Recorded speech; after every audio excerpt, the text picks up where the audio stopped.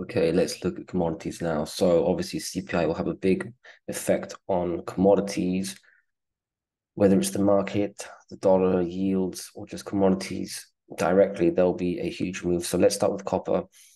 Copper for me has been pretty strong, ever since this day here, September 11th. That's a huge bullish engulfing candle. So normally you have a bit of retracement, but a move higher. I mean, that's just on that particular day. Otherwise, copper's been pretty bearish overall, just sideways, a bit boring actually, just a bit weak relative to other commodities, right? Think about oil, uranium, even natural gas as of yesterday. But it's really the metals that have been lagging, specifically copper, gold, and silver have been pretty weak. You even had, was it palladium or platinum that had a massive drop? So yeah, copper's in line with the rest of the metals, just being a bit of a sideways down commodity at the moment.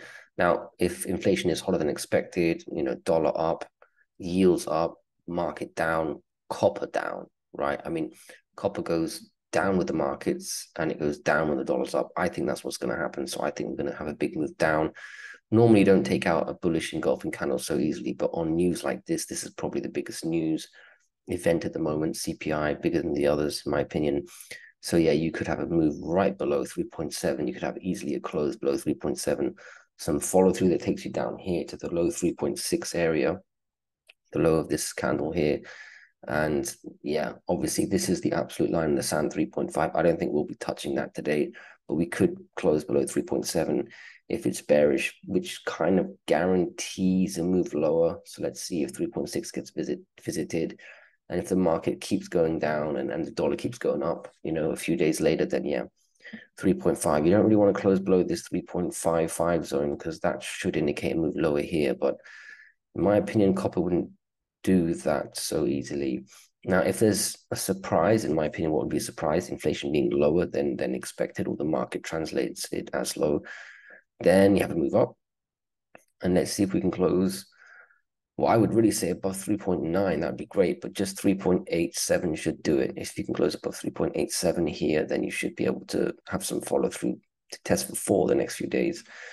Natural gas, now, this doesn't care about inflation, doesn't care about the dollar, doesn't care about interest rates, the markets, it's its own thing. And it's quite refreshing to have a commodity that doesn't care about all these other influences. It's just quite simply supply and demand. I think there's some Australian strikes, or I forgot where it was, but this is beautiful. Finally, natural gas is starting to do what I wanted it to do. But every time it does this, it comes all the way back down, retraces more than it should. And then it teases on the way. Every breakout, it just retraces. It's quite funny. But look, yesterday, big squeeze late in the day, closed above this descending. For me, that's very zoomed in tactical bullish stuff. It should guarantee a move up to 2.9. Actually, it did it. It did it on that same day, but closed below 2.9. Okay, that's cute, but at least it closed above the descending. So that should guarantee some follow through. What we want today, and I don't know, maybe CPI interrupts it because although it doesn't care about the market will be so volatile that people's trading, oh my God, I'm getting crushed in one position. Let me just liquidate my natural gas. Sometimes that's the only thing I think that can affect natural gas when there's crazy volatility elsewhere, that it affects other people's positions just because they need the money. But I don't think it's going to be too dramatic. We're used to CPI moves also. So I think natural gas will move up here, which it's starting to do. Let's see if we can close above 2.9. If we can close above 2.9, we should run to the absolute high of 3.05.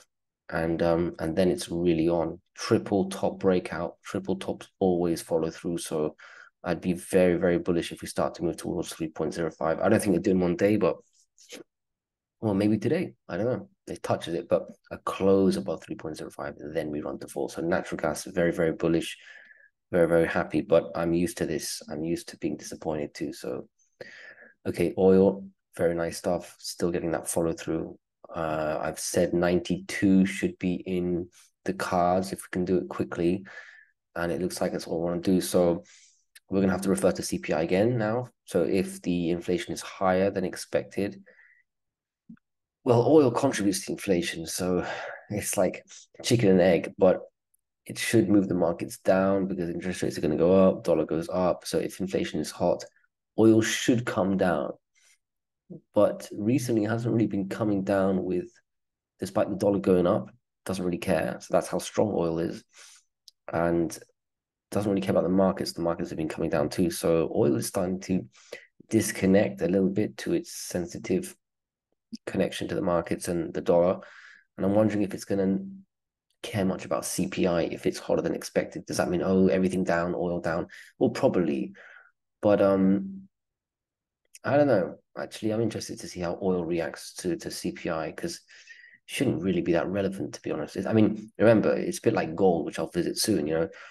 Oh, inflation is hotter than expected. Gold should go down. Well, no, gold should be up to reflect the inflation. So there's this, you got to think the way the market thinks, even though it's illogical sometimes. It's like headache material. But anyway, oil on the upside, if it does squeeze up, which it obviously could, you know, regardless of what the news is, if you're trying to wonder, well, just look what happens immediately 1 second after in the market, even though there's this typical seesaw, you know, just see what the end result is.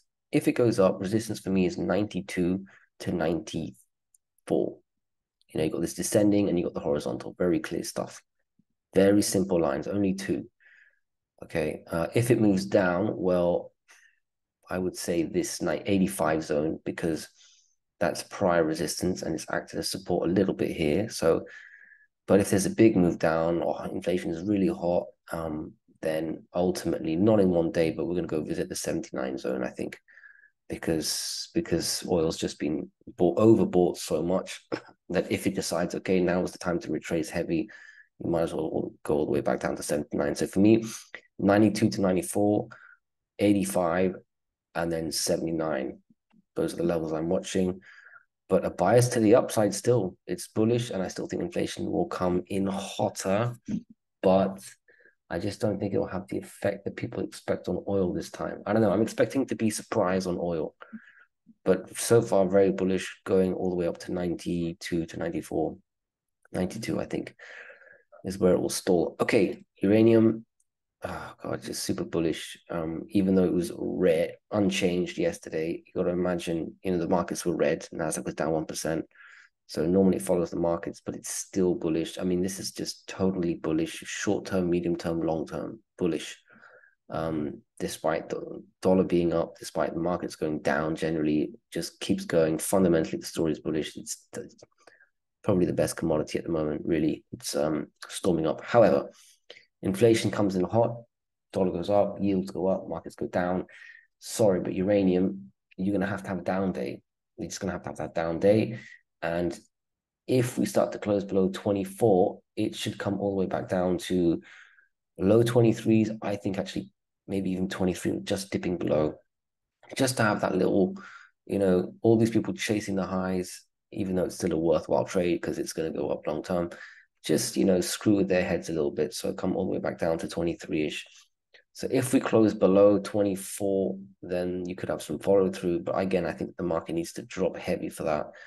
Now, if uranium goes up for whatever reason, like inflation is lower than expected, or the dollar drops, or whatever the reason is actually, well, I mean, that's just continuing the trend. It'll just squeeze towards, honestly, 27.5. I think 27.5 to 28.5.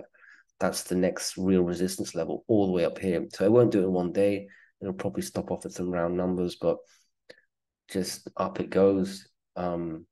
Yeah, all right, that'll do for the commodities not related to gold and silver.